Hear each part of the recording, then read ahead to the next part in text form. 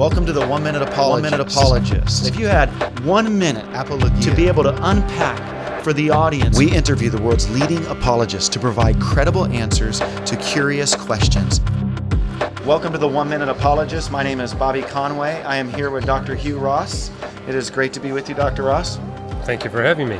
We know that you talk about this idea that God gave us two books, the book of Holy Scripture and the book of nature.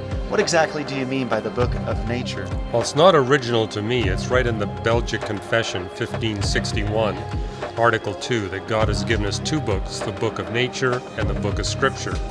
The book of nature would be the universe, everything within the universe, including all the life within the universe, how Psalm 19 speaks of that record of nature as being a book where God speaks to the entire population of the earth through something that everybody recognizes and sees. Not everybody has a Bible, but everybody has been exposed to the record of nature. So that everybody is without excuse, even if they don't have the revealed Scripture, correct? Right, and if you look intently at the record of nature, the universe and all the life that it contains, you not only can discern that a God must exist that's responsible for the universe and its life, but even the specific attributes of that creator.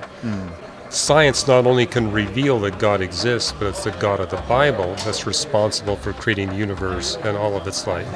Thank you.